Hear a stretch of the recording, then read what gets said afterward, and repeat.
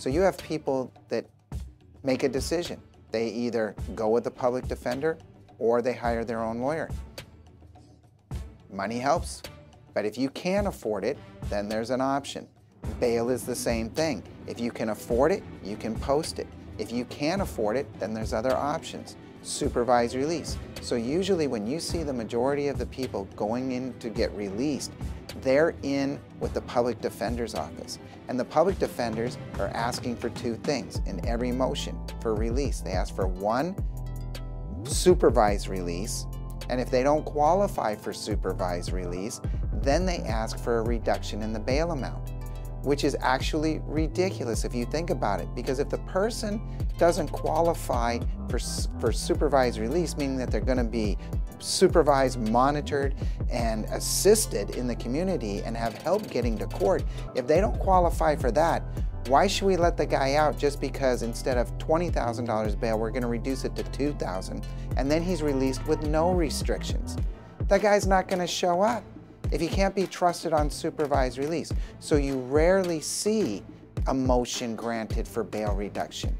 And the money part doesn't even play into the case. It's strictly a supervised release motion. This new bill for an act is going completely the wrong direction, saying we're never going to require anybody to post bail.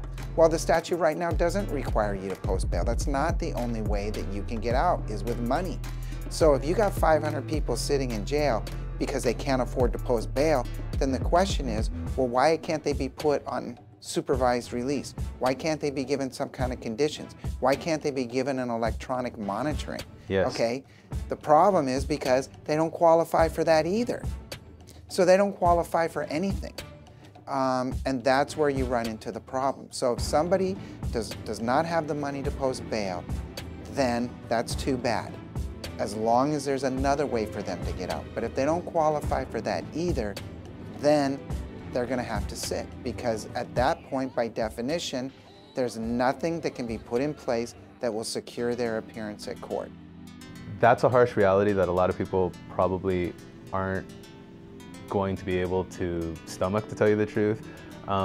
There is a reality where there are some people who have mental health issues, where no matter what type of supervision you put them on, they're probably going to have problems going to court and just being accessible to get notifications from people. They might not have cell phones, they might not have stable addresses. Of course, there's the homelessness issue. There's the huge substance abuse issue, where people could be super well-intended, yet they're gonna trip up because of their substance abuse issue. And it frustrates me when people think it's just about money, when money always matters. It's probably like a top 10 issue, but number one, public safety. 2, are they gonna reappear in court? 3, there's the victim involved. Are they gonna stay away from the victim? We sort of gloss through all these different things, and then we just talk about money.